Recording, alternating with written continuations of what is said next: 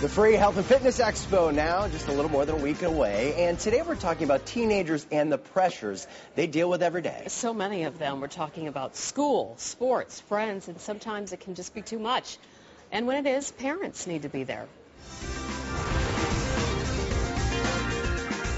The teenage years can be tough. It's a time of tremendous change and a lot to cope with for themselves. And today's teens face a lot of challenging situations. They face a lot of pressures in school. Everything from bullying to bouts of depression, low self-esteem. It becomes a vicious cycle. Your child is not willing to try.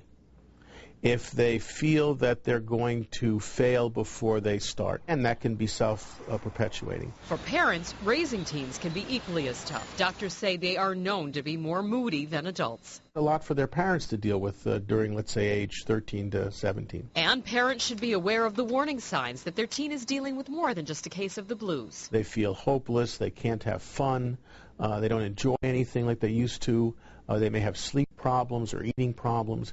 And that is a warning sign that they may be suffering from depression.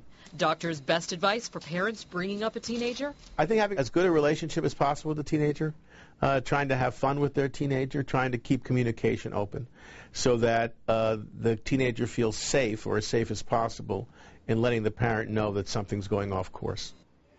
And you can learn more about the issues and the pressures that teenagers these days are facing at our free Health and Fitness Expo.